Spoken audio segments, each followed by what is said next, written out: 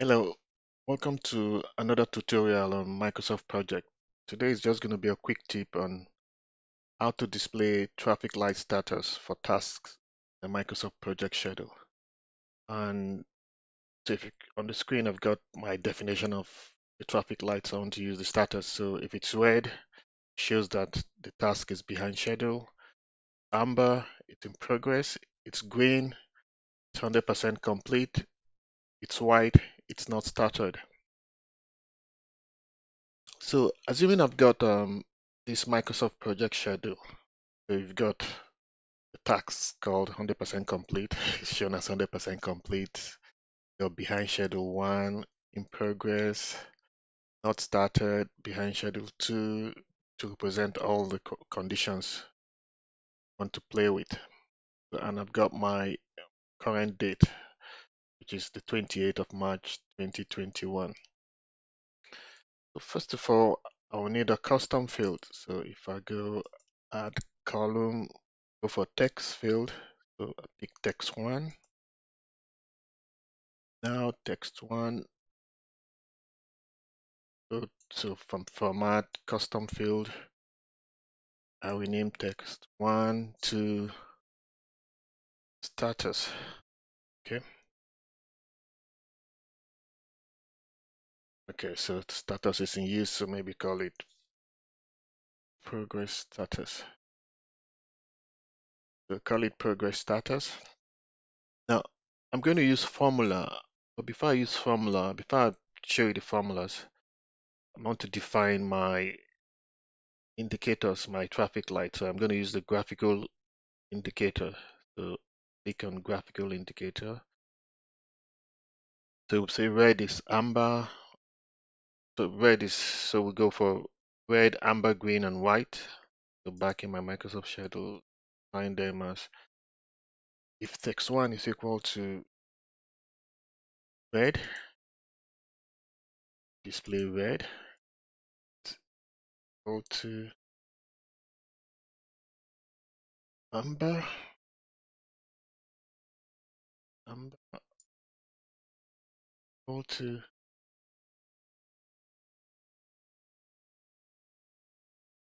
green,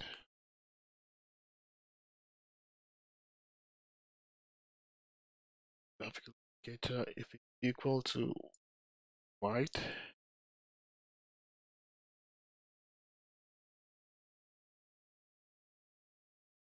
or white indicator. So these are the 4 values we want our text1 field to have: red, amber, green, white. So it's defined. So first of all, so the first criteria I want to test is 100% complete. If a task is 100% complete, that's a green status. So what we're going to do is the formula. Normally, your formula should start from so you should start from the easy criteria to fulfill to the most difficult.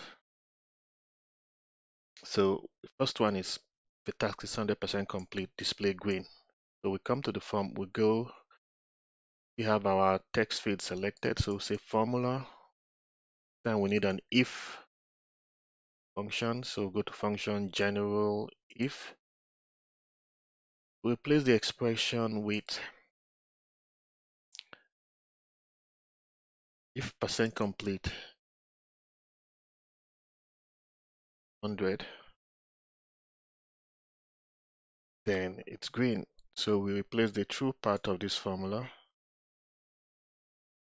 with a string called green. So you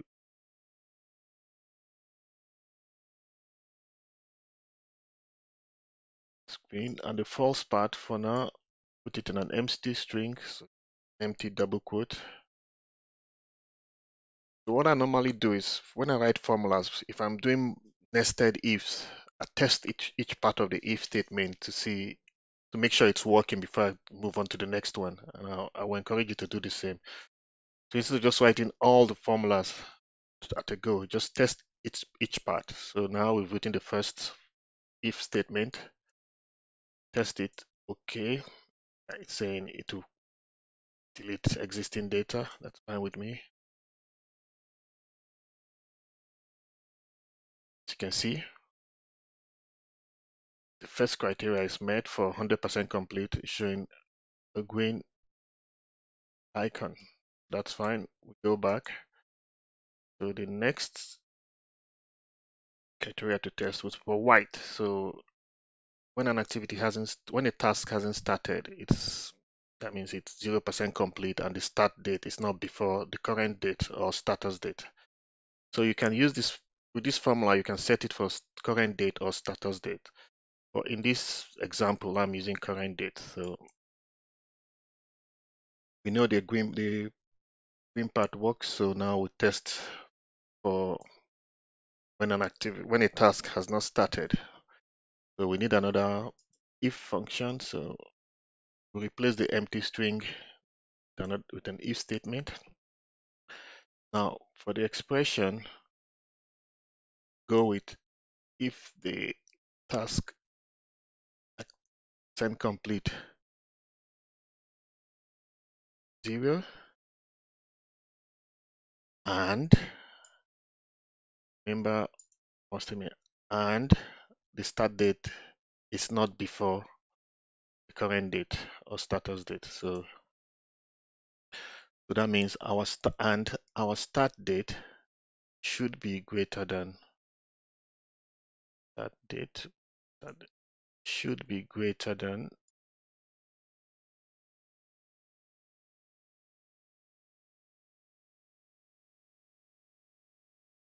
our current date. So greater than current date. It's true. Replace this part with the string white.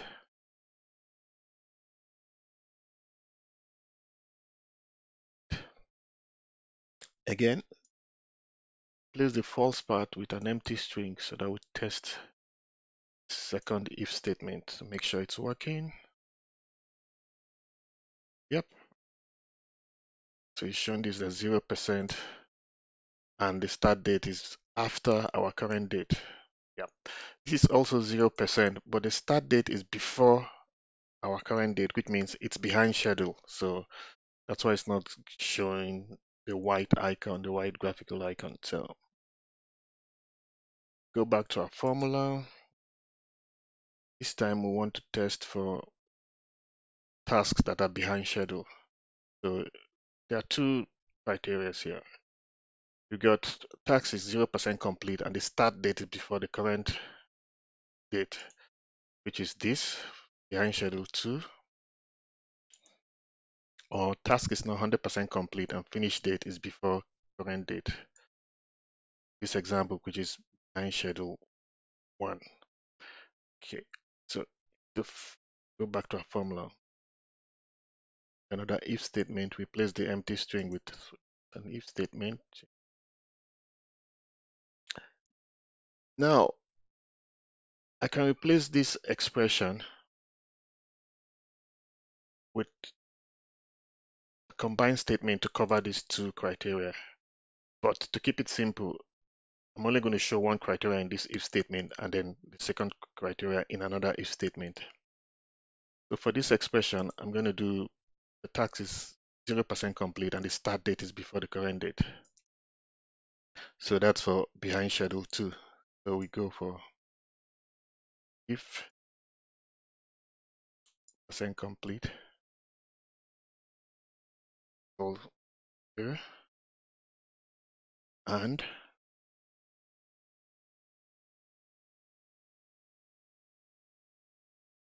start date is less than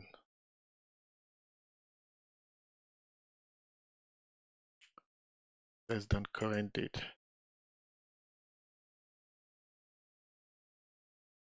So this time put a string called red, and again false part an empty string. Test it. This is right. Our behind schedule 2 give us a red indicator. Yep. That's shown the status for this task. Now for this one, we go back to our formula. Again, we replace the empty string with another if statement. For the expression, we want to see if it's not 100% complete and finish date is before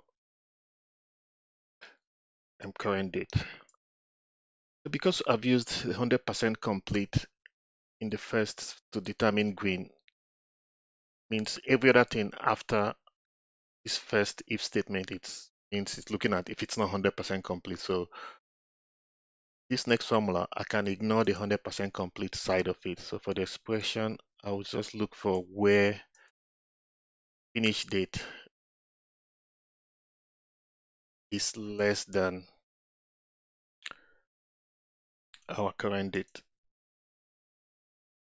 So if you're using status date as the basis for comparison, you can change all instances where I have current date to status date. So back to our formula, where finish date is less than current date means that task is behind schedule. So I can replace this true part with the string word.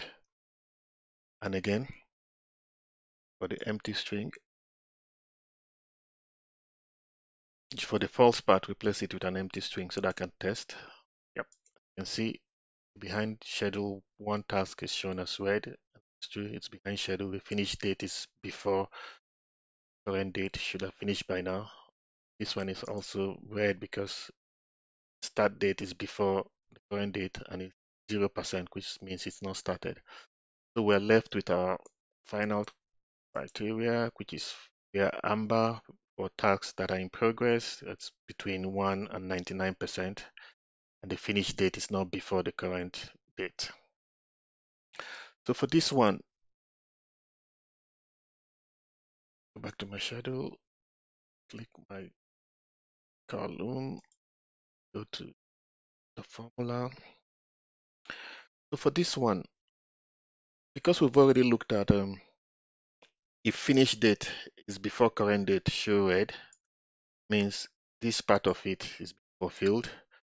We already have if statement covering 0% and also covering 100%. So it's between, the only thing left is between 1 and 99%. So which means we really don't need another formula. All we need to do is replace this empty string with a string called amber, because this will take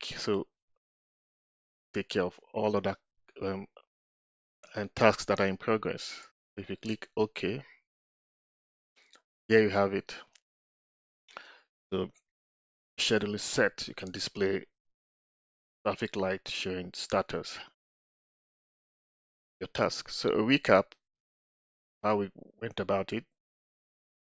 Add a custom column. I've used text one. First of all, set your graph. Rename text one. Then set your graphical indicators, whatever you're using. You can use different images aside from what I've used. And after that, then you come to your formula.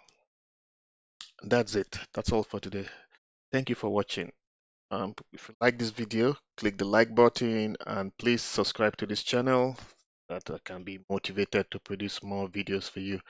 Also, if you got any questions on Microsoft Project, P6 or Excel, just send me a message or leave a comment below or send an email.